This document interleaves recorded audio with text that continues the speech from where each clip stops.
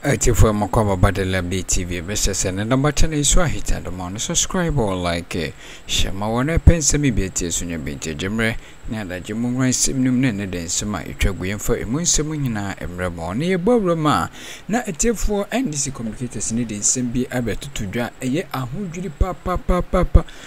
na me anka san me tinye me biase. I don't know what the Voltarians have or just minim the omaye the whole body of Yisina because per the reports no they are claim say Yisi boss Mensah epese or didn't be plans be quote Voltarians Voltarians could delete some names be and Likee enye asem ketwa kra aba bontia eti for me bebo achire because what this system no e kono se obi be kase 2024 battle no some people are ready to be in bed with the easy to read this election me men kase ebi omu twatro because per the information of what in sema ebobo bano ano ya yeten ano the easy should be fair for this election because yempe bakaslash anasi yempe ene ibi o my Ghana sene nyankopon boy no eya sumdwe man tu ba ko for na wo be make sure say odin tawantawa na say misunderstanding be bade yesre ne pa na yintinsem no nyina boa because omo ma specific periods o mbe de ombe end and as sisi ya de 2 days ya ka ho obeka say ukoba bi ombe wo hye nke emfa days ni bi nka ho ukoba bi omeka say nka ya maintain date na ne yenko yanim na exhibition ne mra ntam ne yenko Ghana for muntie me ne ko nsem de me ba bia me de nsem ba ka che Ghana me de nsem nam nam electoral commission tiremu pa o mabo afa 2024 election no munhwe ni ye because ye ni abreme se de mo be bia on se chronologically makase the electoral commission MPP for ye ni nyina from day one na NDC exposium last na me kase Ghana ni a wo hwe me wo usuro anase de ye wo hawa ne se NDC for ye beto Obama na yewura John Mahama o na se de be ya mo bebo ya ba na ye beto ne ho ban no eno na ye wo hawo aka kire se munya abotoye mo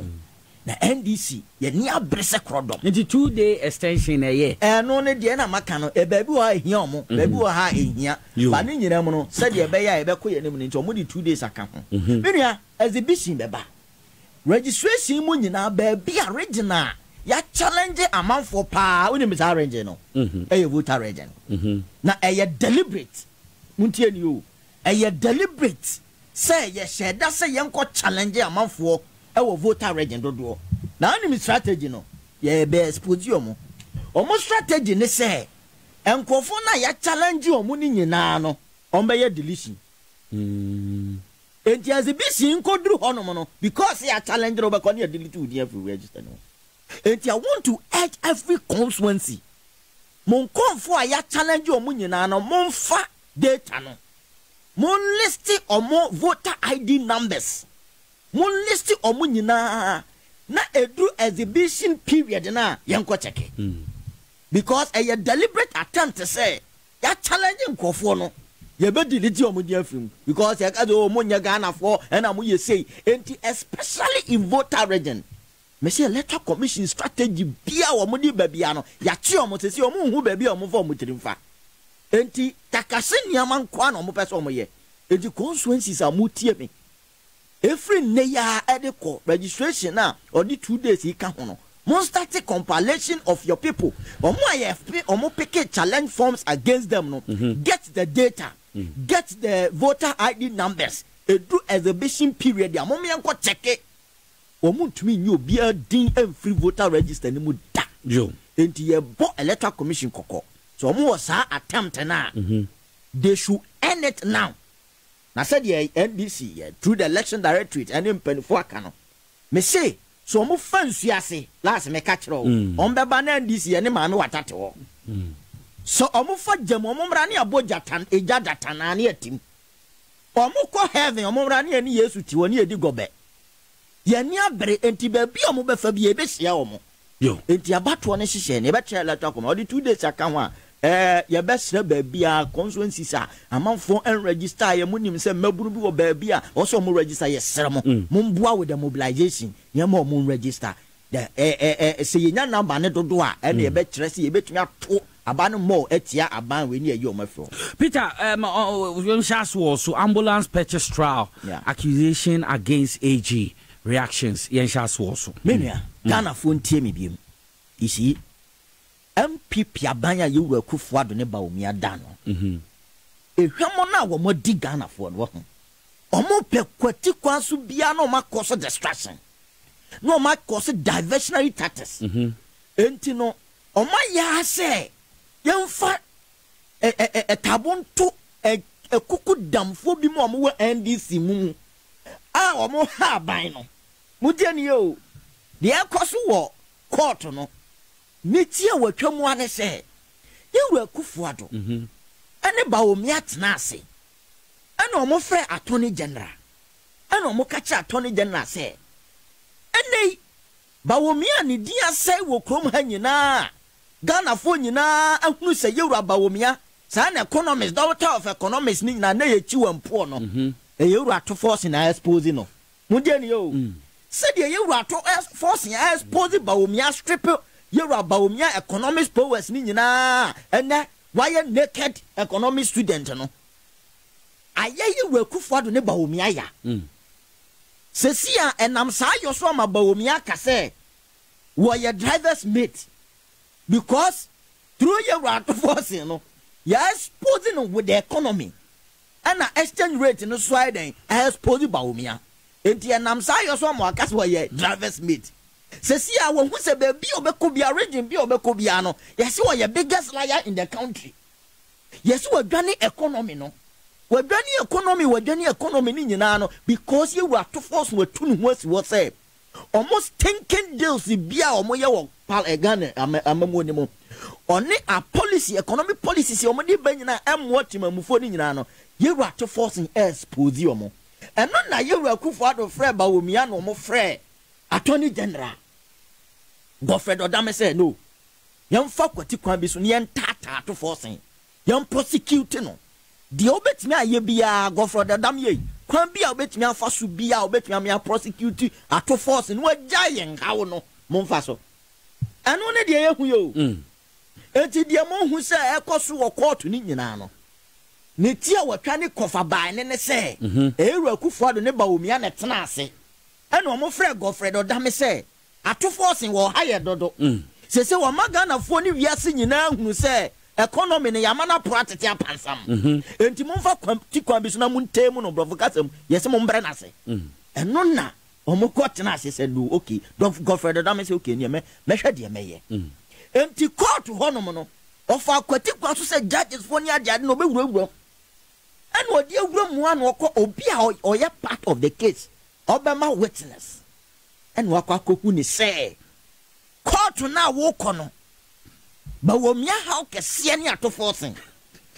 enti se wodru court hono mo a ko kasetia ato forcing ko twantro egu ato forcing so ni entumi fa ato forcing ko to jail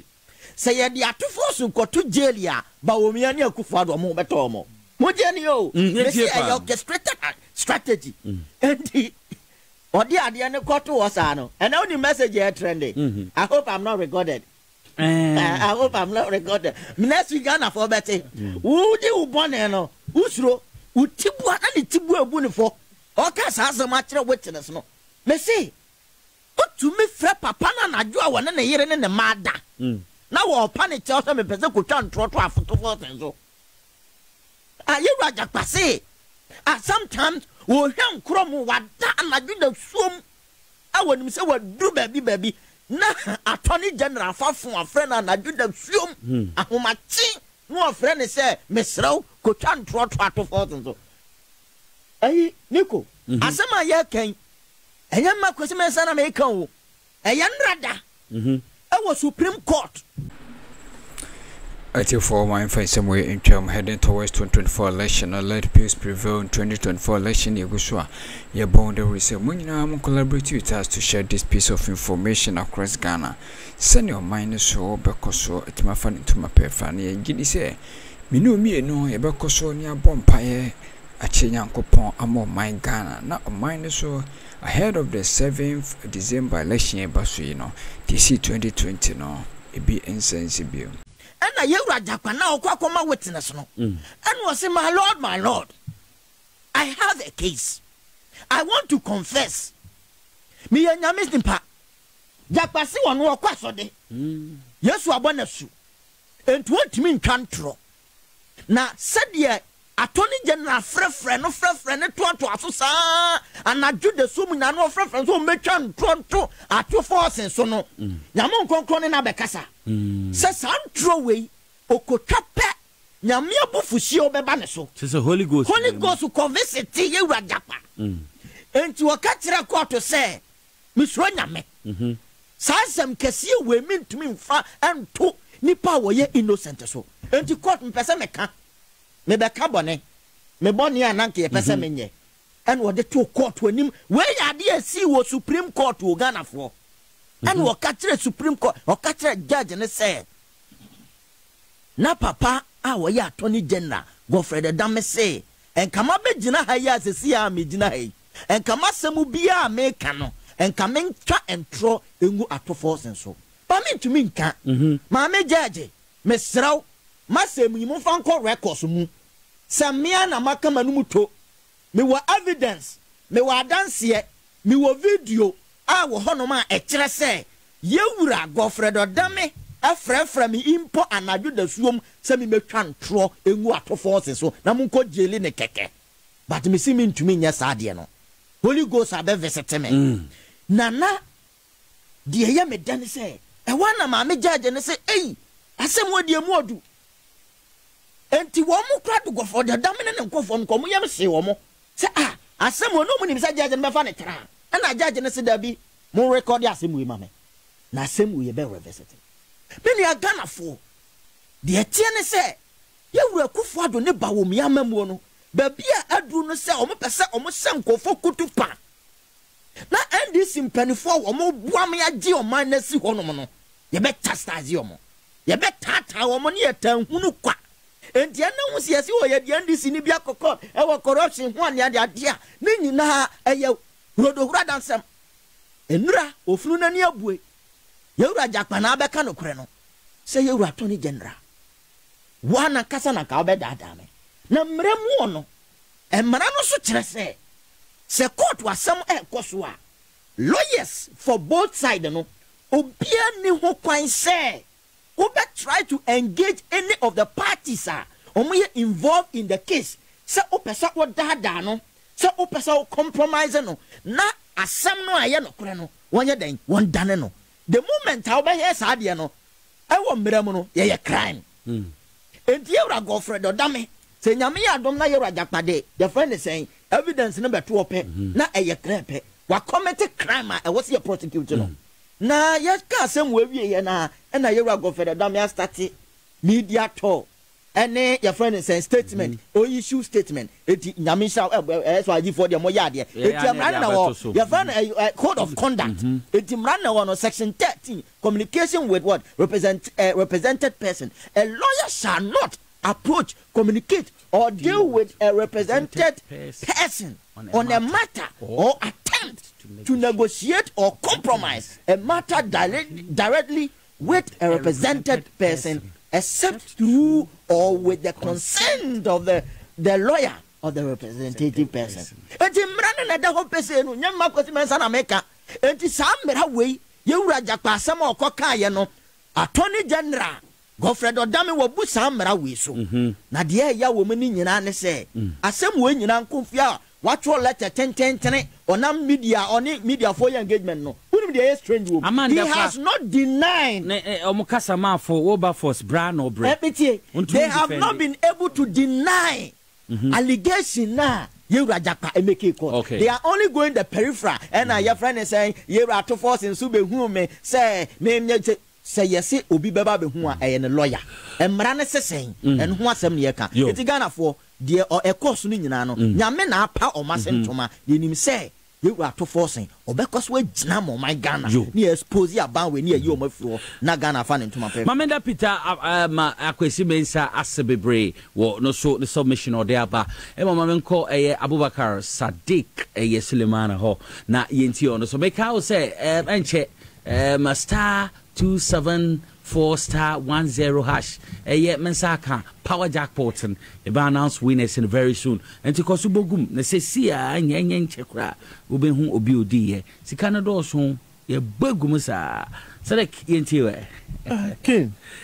we there asama we to ho die say me a na me oda me a minda I won't sleep. Oh, mean this order. There's about 200 ambulances Akroma Akroma. MPP made noise about it. Say at forcing akoto ambulance bibi enim. We all know for the fact say uto ambulance. There is no way ambulance meba with equipment. Oh yes. If you are transport car no meba na later no nyama na ayo aba. Mini wonim. Yenim said nyama no say go habo. And the MPP deliberately omo ajai nyama dey go habo because they want to prosecute forcing by any means necessary. So see nyama dey go habo no. I want to take the angle of the layman, the Ghanaian. Ambulance we she check Emma district sir. Ebe save lives. But because omo bo omo timupo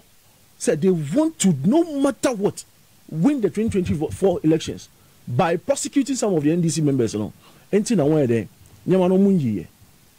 I see this as a crime against Ghanaians. A crime against Ghanaians. Because ambulance there go home. There is no way ambulance go home for 8 years. No. But Sisiano, they want to, no matter what, prosecute at forcing. Jackpa, it is a businessman, the third accused. Young boy, so a businessman, I encourage everyone to deal with him on one quarry. Because the pressure of Odami calling at all times, trying to at least, Udie Kesi, I believe there will be some offers. The recording never ban because they cannot just tell him that. Maybe yes, you we amount. Judge also did so well by getting that side of story recorded. And Treasure Judge ends Jai Asen Musa. Look, this is a crime against humanity, against Ghanaians. And there is no, I don't know, Ghanaians say Yatinasi.